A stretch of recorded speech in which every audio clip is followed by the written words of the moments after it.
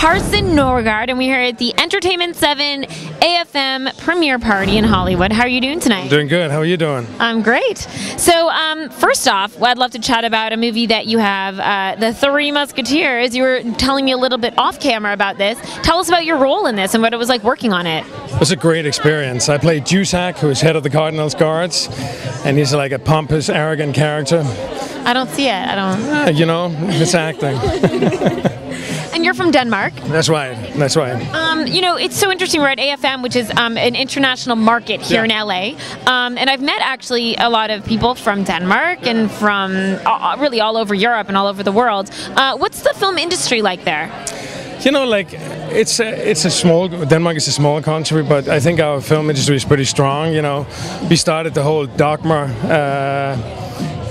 film period, you know, like with Lars von Trier, you know, like Thomas Vinterberg and all those movies. It's a lot of good film people coming out of that little country. And you were telling me about some other projects that you have also coming up. I just completed a TV series in Denmark called Rita and Sinbad for Sky Television in England. And then I did a little indie feature called Scavengers. Well, we look forward to seeing more of you here in America. Cool. Thanks so much for chatting with us. Enjoy your night. Thank you so much. You've been watching RealTVfilms. Special shout out to Christina Makowski. I'm wearing one of her dresses and paparazzi jewelry.